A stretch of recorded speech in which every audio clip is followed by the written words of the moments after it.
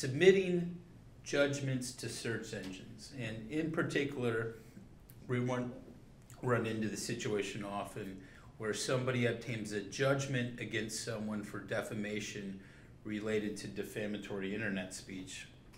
Right. And their judgment is against the individual. And of course, the individual doesn't own a search engine or control it.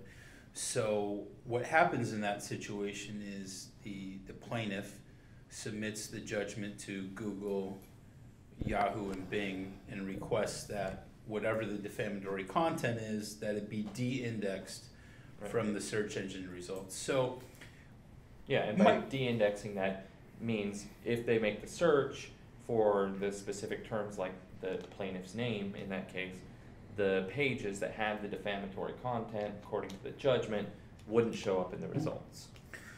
That's right. So talk to me a little bit about, let's just focus in on Google because they're the biggest search engine at issue.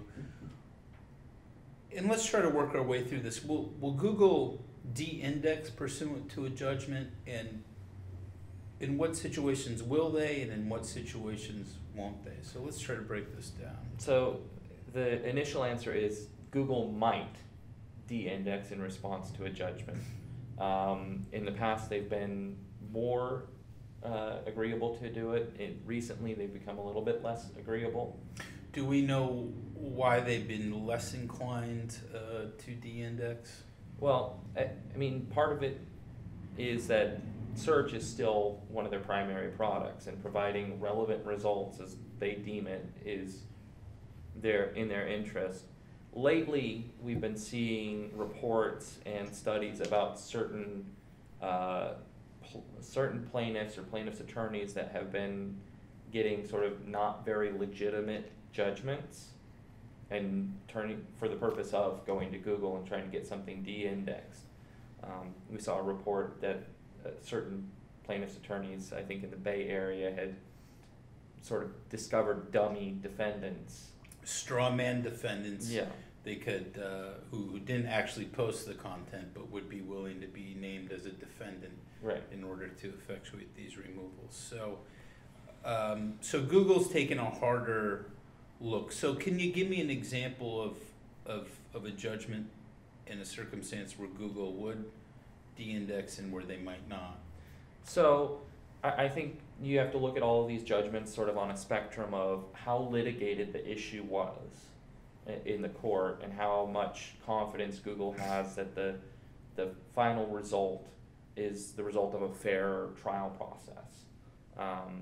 So at the extreme end, you'd have something like after a trial where the defendant showed up and there was testimony, you got a judgment that said this one specific post on this one website was by this person and was defamatory. I think in that instance, that's probably the strongest case you're going to have, that Google will say, yeah, we'll take that out of the search results. At the far other end, you have something like something that's very not litigated, where a defendant doesn't show up in court. Google can't confirm that the defendant even knew about this case. It's not clear from the pleadings or the judgment that the defendant actually wrote any of this material, like the strawman defendants we were talking about. It's possibly a default judgment where service wasn't necessarily very good. Either the service was by email or posting to Facebook or publication in a newspaper that the defendant might not read. Yeah, I think that's an important issue to focus in on. We've recently run into this issue where we weren't involved in the case or the obtaining of the judgment, but we tried to help out afterwards, and Google, and it was a service by publication issue, and it appears that Google will not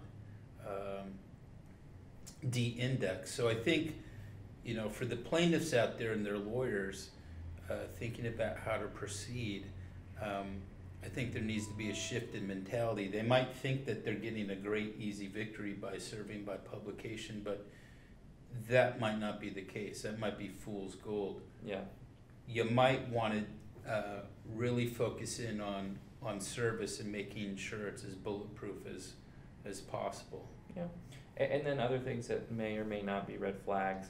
I got recently a message from Bing saying, while we would remove de-index specific posts, if your judgment also includes indexes themselves. So, for example, the post is on ripoffreport.com, and your judgment includes not only the original post but other pages that are linking to or sort of republishing that original post in part. So you know how that shows up on Ripoff Report. You have the link to the original title on a different page. You might get that result in the judgment.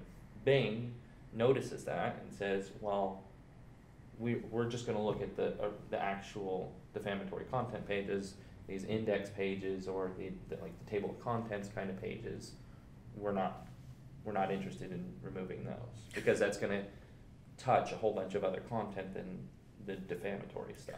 So with Bing, there's a concern that they're getting rid of too much content now. Will they but they won't throw the baby out with the bathwater. They will, in our experience, remove the core post, but they'll ignore some of the other URLs in the judgment. That appears to be what they're doing, yeah.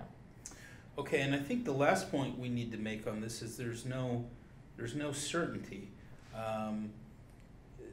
It's kind of all across the map. You submit these judgments to these search engines and they kind of go into the machine, and you do get responses, but there's not a lot of transparency, at least in my experience. Maybe you can differ as far as specifically what they're looking at. The last point I think I'd like to make is there's currently a case before the California Supreme Court. We've talked about it before. It's the Hassel v. Bird case.